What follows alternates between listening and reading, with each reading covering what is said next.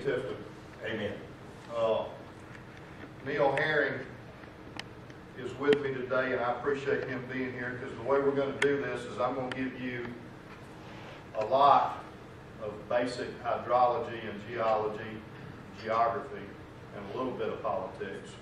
And he's going to give you a lot of politics and fill in whatever holes he thinks I missed on that other stuff. And so this is going to work out well. So I'm going to speak, and then Neill's going to speak, and I think we're going to have a little break and then come back for a Q&A. The Upper Swanee Watershed, which is what WWALS is taken care of for us, has indeed been ignored in terms of water advocacy. And it's also been somewhat ignored in terms of water science. That's changing, and there's a lot of work going on here at NESPAL and other places on that.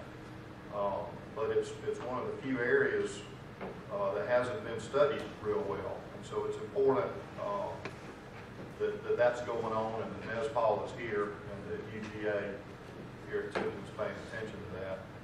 I'm going to be talking from my experience as a Satilla Riverkeeper on Blackwater systems, which are very similar to the WWALS systems.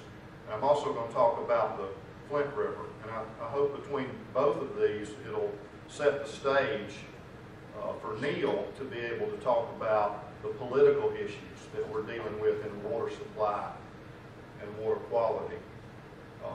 I do a lot of talking, period, but I do a lot of talking at Rotary and Kiwanis clubs and church groups and stuff like that. And I like to tell everybody that we all have to come to the water hole. If you can imagine in your head a picture of an African savanna during a drought, and all these animals are gathered up at the water hole, they all have to be there. They don't have a choice. And as humans, we're the same way. Now, we can move water to us. We do a lot of moving of water up and down and back and forth. But we all have to come to the water hole, not just for our personal existence and cleanliness, but for economic purposes. There is not a dollar made. There's not a commodity traded on the planet. There's not an electron that's produced that doesn't depend on water to make that happen. If you're retired and you're living off of a stock portfolio or savings, that interest yield, that dividend yield doesn't happen without water involved in it somewhere. I can show you within 2 or 3 steps how water is directly involved in your personal revenue. And that's just a fact. I originally came to the water hole through fishing and a love of rivers and creeks and the ocean that way. But no matter how you come to the water hole, you're there, whether you realize it or not. And the fight comes when things get scarce. So I'm going to kind of give you a tour of the Georgia landscape, and I'm going to again be concentrating on the Flint and on the Blackwater systems down south. The Flint watershed, you can almost see it on this physiographic map. It's that little ridge that goes right across the the west central portion of the state there. That's called the Pine Mountain Ridge.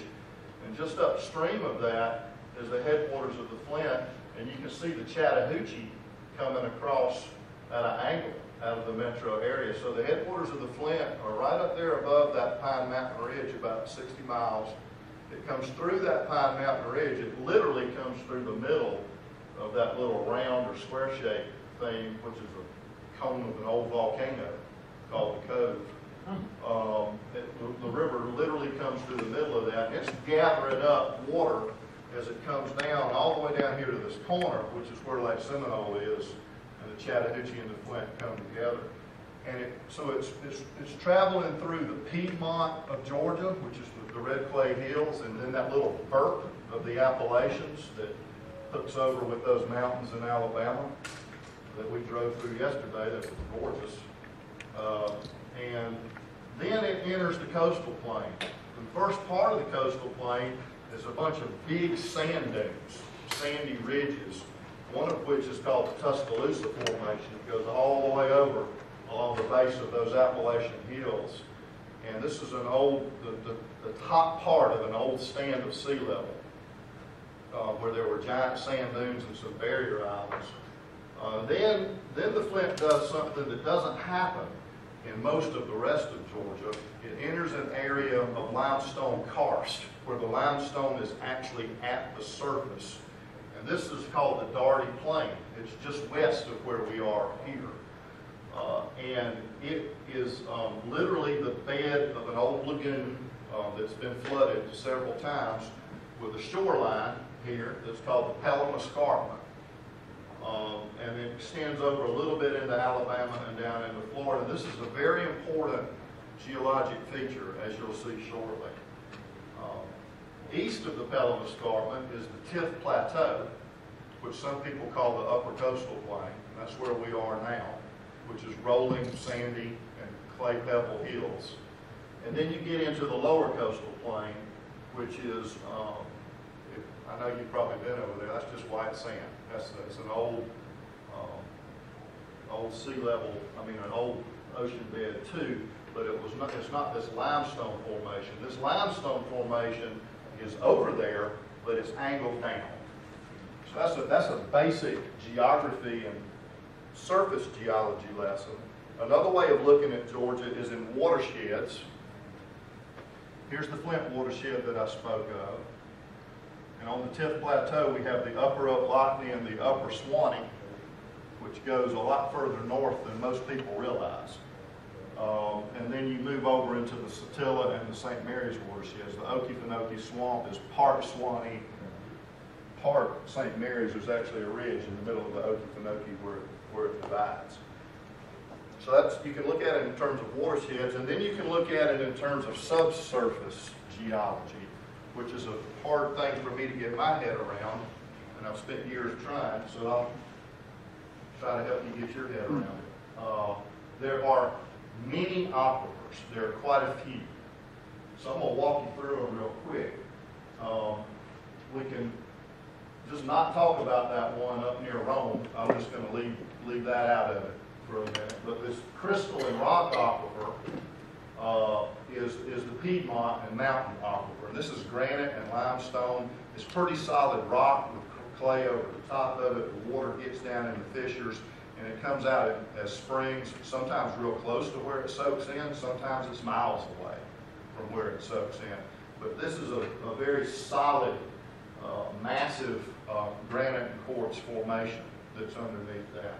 And then when you get off the edge of that, when you come off the fall line onto the upper coastal plain, as I mentioned, there are these fall line hills that are actually old big sand dunes. And those are recharge areas for sand aquifers that actually cut down. You can see they cut down underneath some of these limestone aquifers that are further south. So that whole area along the edge of the fall line is a really important recharge area for some aquifers in this area that are called the Cretaceous and the Claiborne and the Clayton. Those are important deep sand aquifers here. Then you come a little bit further south and you get into this limestone, and you can see that this limestone aquifer recharges here in southwest Georgia, just to the west of where we are. And then it's all the way over to the Georgia coast, into South Carolina, and down into Florida. And that's called the Floridan system. It's a huge limestone aquifer system. Same slide as before, but this shows the recharge areas. You can see the green is recharge for Cretaceous. Here's some recharge for the Clayton and the Claiborne. And then there's the recharge area for the Floridan, which is the Daugherty Plain.